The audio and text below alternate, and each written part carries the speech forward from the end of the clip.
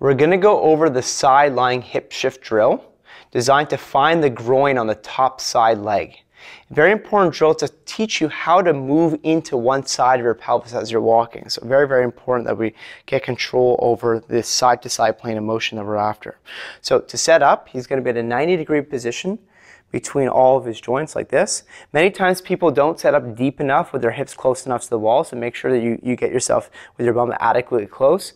And your shoulder, oftentimes people will set up their whole body too far back, so we want to make sure we're kind of relaxed forward. His rib cage is more relaxed. He's not flared and back extended. From here, what he's going to do, he's going to do the wrong thing first, just so we have an understanding. We're after feeling this top side groin muscle working, not the bum. So if JS pushes hard into the wall, push hard, you'll notice that his body wants to travel that way and his bum kicks on. We don't want to push into the wall during this exercise, so that's just the first thing to note. So his feet are going to remain pretty light on the wall and relaxed. And the first thing I want him to do is now squeeze this leg down into my hand here, so like he's trying to crush his other leg. From there, he's going to move his knee away from my finger, sliding back, always keeping the downwards pressure on his opposite leg.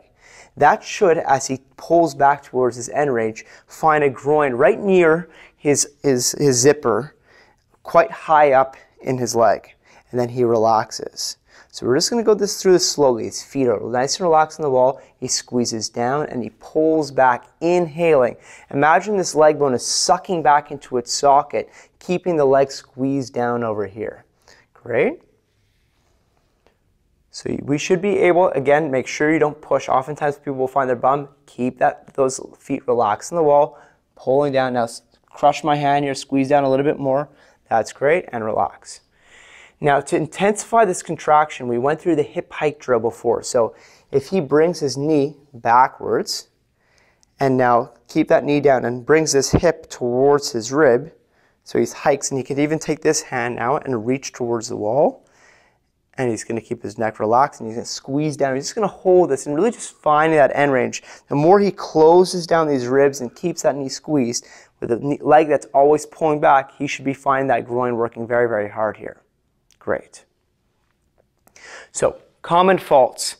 Sometimes people will get a cramp on their bottom side hip. That's a muscle called the TFL. It sometimes tends to cramp. And what we just need to do with that is he's just going to flex down a little bit more. And I'd bring your whole body a little bit more forward even. So just bring yourself forward. And he could just do it in that position. Or he might need to just adjust his body further away from the wall or closer to the wall. You'll play around with it. But generally speaking, being a bit more here should do the trick. And again, you're going to squeeze down and you're going to pull back for me.